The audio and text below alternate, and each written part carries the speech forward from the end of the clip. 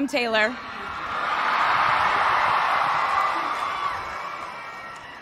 Last time I was in a stadium this size, I was dancing in heels and wearing a glittery leotard. This outfit is much more comfortable. I would like to say a huge thank you to NYU's Chairman of the Board of Trustees, Bill Berkeley, and all the trustees and members of the board, NYU's President Andrew Hamilton, Provost Catherine Fleming, and the faculty and alumni here today who have made this day possible. I feel so proud to share this day with my fellow honorees, Susan Hockfield and Felix Matos Rodriguez, who humble me with the ways they improve our world with their work.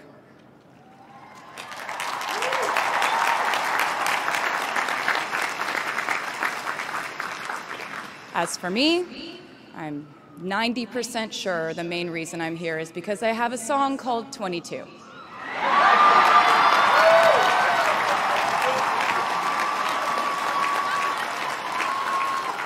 And let me just say, I am elated to be here with you today as we celebrate and graduate New York University's class of 2022.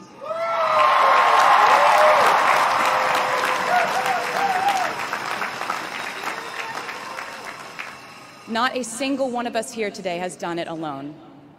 We are each a patchwork quilt of those who have loved us, those who have believed in our futures, those who showed us empathy and kindness, or told us the truth even when it wasn't easy to hear. Those who told us we could do it when there was absolutely no proof of that. Someone read stories to you and taught you to dream and offered up some moral code of right and wrong for you to try and live by. Someone tried their best to explain every concept in this insanely complex world to the child that was you as you asked a bazillion questions like, how does the moon work? And why can we eat salad but not grass? And maybe they didn't do it perfectly. No one ever can. Maybe they aren't with us anymore. In that case, I hope you'll remember them today. If they are in this stadium, I hope you'll find your own way to express your gratitude for all the steps and missteps that have led us to this common destination.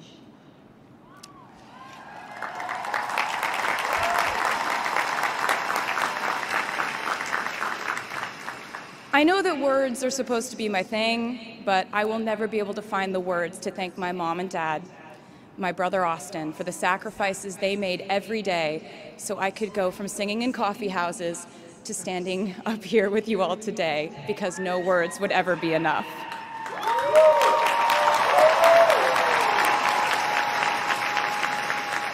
To all the incredible parents, family members, mentors, teachers, allies, friends, and loved ones here today who have supported these students in their pursuit of educational enrichment, let me say to you now, welcome to New York.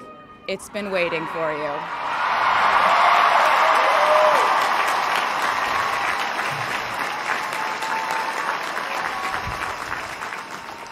I'd like to thank NYU for making me, technically, on paper at least, a doctor.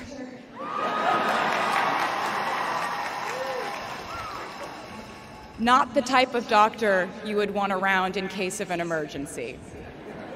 Unless your specific emergency was that you desperately needed to hear a song with a catchy hook and an intensely cathartic bridge section.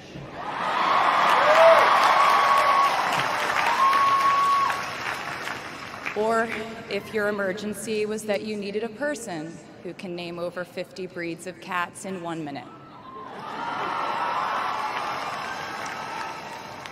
I never got to have a normal college experience, per se.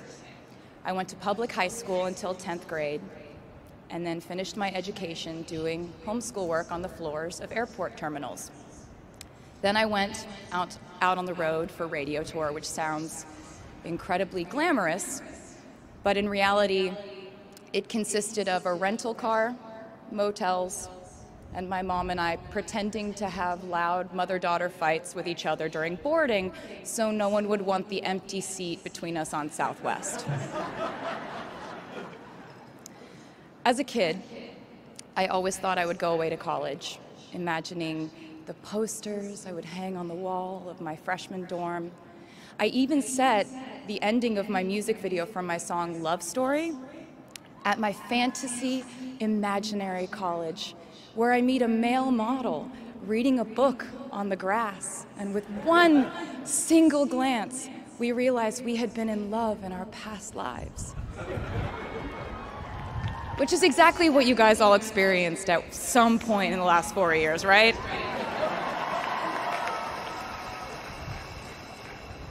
But I really can't complain about not having a normal college experience to you, because you went to NYU during a global pandemic, being essentially locked into your dorms and having to do classes over Zoom. Everyone in college during normal times stresses about test scores, but on top of that, you also had to pass like 1,000 COVID tests.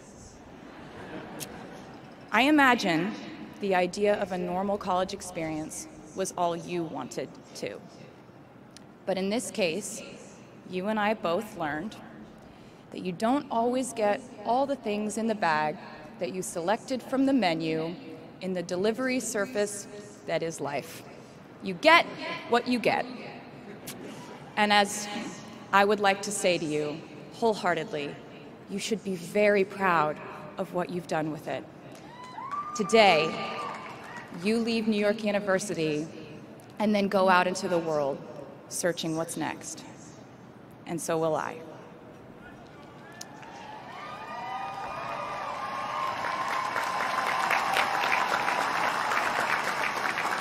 So as a rule, I try not to give anyone unsolicited advice unless they ask for it.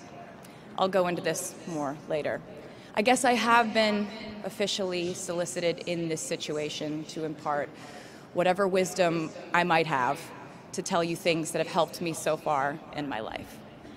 Please bear in mind that I in no way feel qualified to tell you what to do. You've worked and struggled and sacrificed and studied and dreamed your way here today. And so you know what you're doing. You'll do things differently than I did them and for different reasons. So I won't tell you what to do because no one likes that. I will, however, give you some life hacks I wish I knew when I was starting out my dreams of a career and navigating life, love, pressure, choices, shame, hope, and friendship. The first of which is, life can be heavy, especially if you try to carry it all at once. Part of growing up and moving into new chapters of your life is about catch and release. What I mean by that is knowing what things to keep and what things to release. You can't carry all things, all grudges, all updates on your ex, all enviable promotions your school bully got at the hedge fund his uncle started. Decide what is yours to hold and let the rest go. Oftentimes, the good things in your life are lighter anyway, so there's more room for them.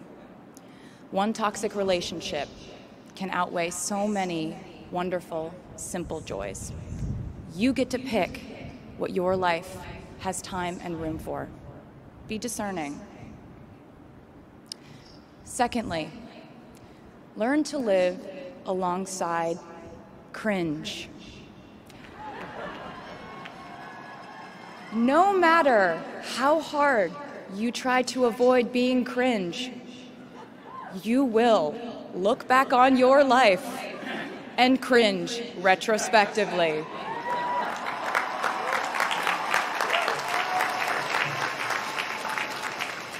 cringe is unavoidable over a lifetime.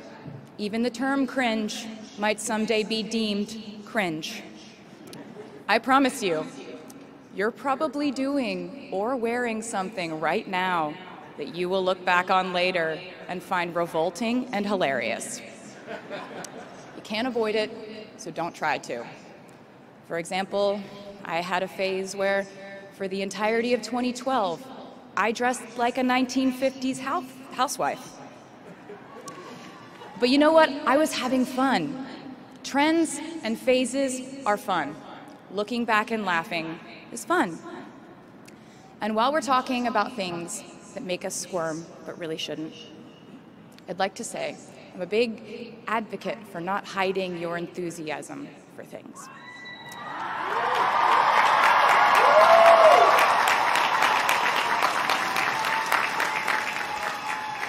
It seems to me that there is a false stigma around eagerness in our culture of unbothered ambivalence.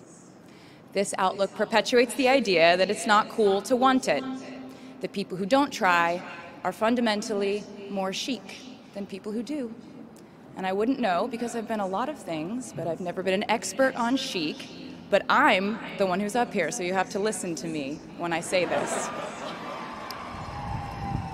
Never be ashamed of trying. Effortlessness is a myth. The people who wanted it the least were the ones I wanted to date and be friends with in high school. The people who want it the most are the people I now hire to work for my company.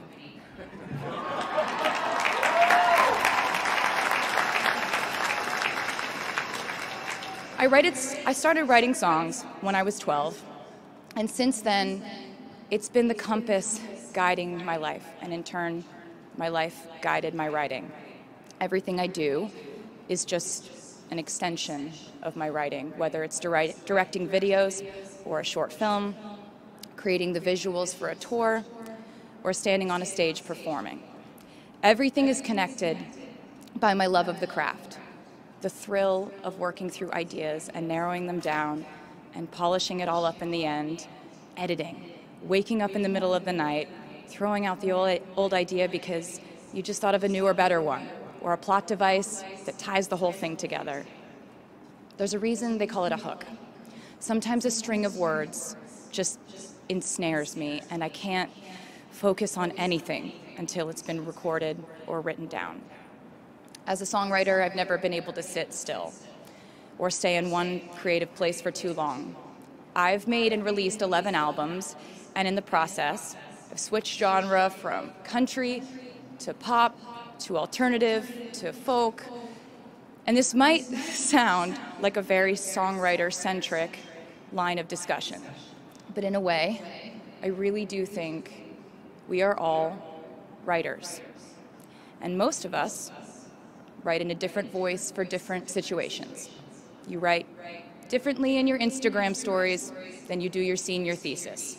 You send a different type of email to your boss than you do your best friend from home. We are all literary chameleons, and I think it's fascinating. It's just a continuation of the idea that we are so many things all the time. And I know it can be really overwhelming figuring out who to be and when. Who you are now, and how to act in order to get where you want to go. I have some good news. It's totally up to you. I have some terrifying news. It's totally up to you. I said to you earlier that I don't ever offer advice unless someone asks me for it, and now I'll tell you why. As a person who started my very public career at the age of 15, it came with a price. And that price was years of unsolicited advice. Being the youngest person in every room for over a decade meant that I was constantly being issued warnings from older members of the music industry, media, interviewers, executives, and this advice often presented itself as thinly veiled warnings See, I was a teenager at a time when our society was absolutely obsessed with the idea of having perfect young female role models. It felt like every interview I did included slight barbs by the interviewer about me one day running off the rails. And that meant a different thing to every person who said it to me. So I became a young adult while being fed the message that if I didn't make any mistakes, all the children of America would grow up to be perfect angels. However, if I did slip up, the entire earth would fall off its axis, and it would be entirely my fault, and I would go to pop star jail forever and ever. It was all centered around the idea that mistakes equal failure, and ultimately the loss of any chance at a happy or rewarding life. This has not been my experience. My experience has been that my mistakes led to the best things in my life. And being embarrassed when you mess up, it's part of the human experience. Getting back up, dusting yourself off, and seeing who still wants to hang out with you afterward and laugh about it, that's a gift. The times I was told no, or wasn't included, wasn't chosen, didn't win, didn't make the cut, looking back, it really feels like those moments were as important, if not more crucial, than the moments I was told yes. Not being invited to the parties and sleepovers in my hometown made me feel hopelessly lonely. But because I felt alone, I would sit in my room and write the songs that would get me a ticket somewhere else. Having label executives in Nashville tell me that only 35-year-old housewives listen to country music, and there was no place for a 13-year-old on their roster, made me cry in the car on the way home. But then I'd post my songs on my MySpace, and yes, MySpace. And I would message with other teenagers like me who loved country music, but just didn't have anyone singing from their perspective. Having journalists write in-depth, oftentimes critical pieces about who they perceived me to be made me feel like I was living in some weird simulation.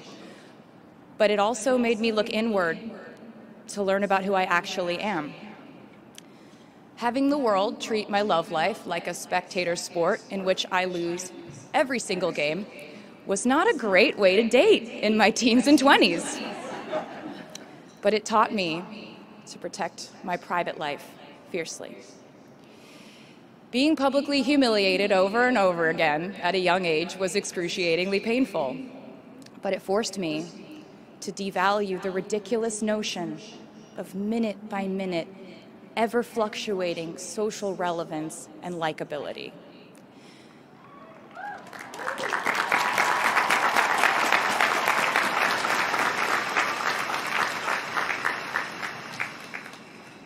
Getting canceled on the internet and nearly losing my career gave me an excellent knowledge of all the types of wine.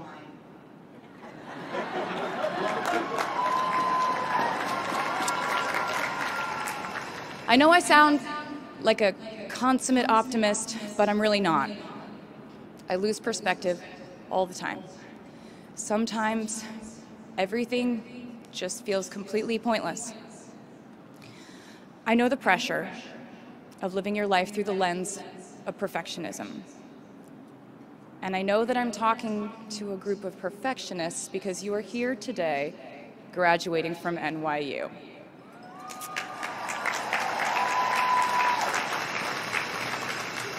So this might be hard for you to hear.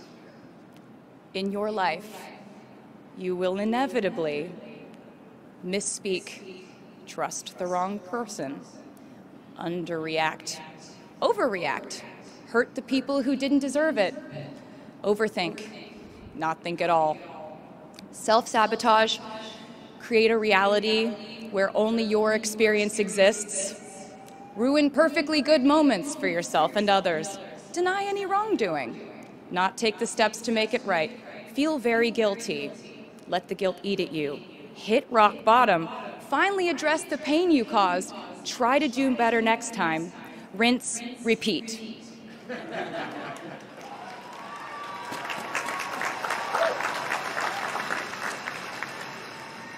And I'm not going to lie.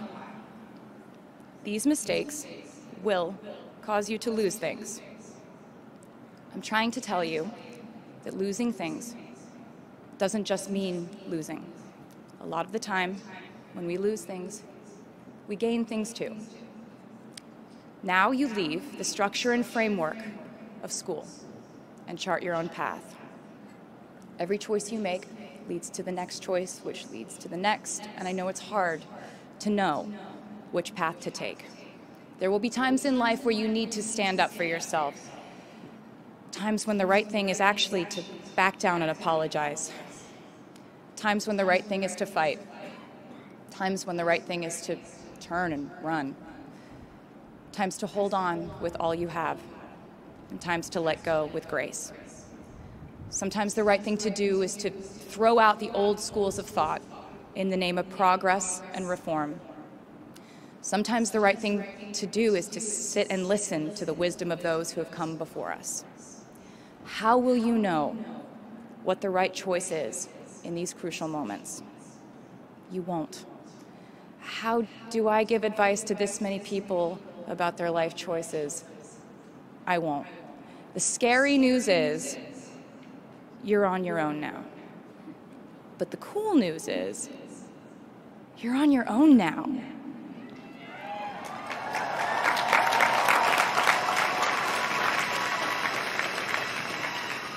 I leave you with this.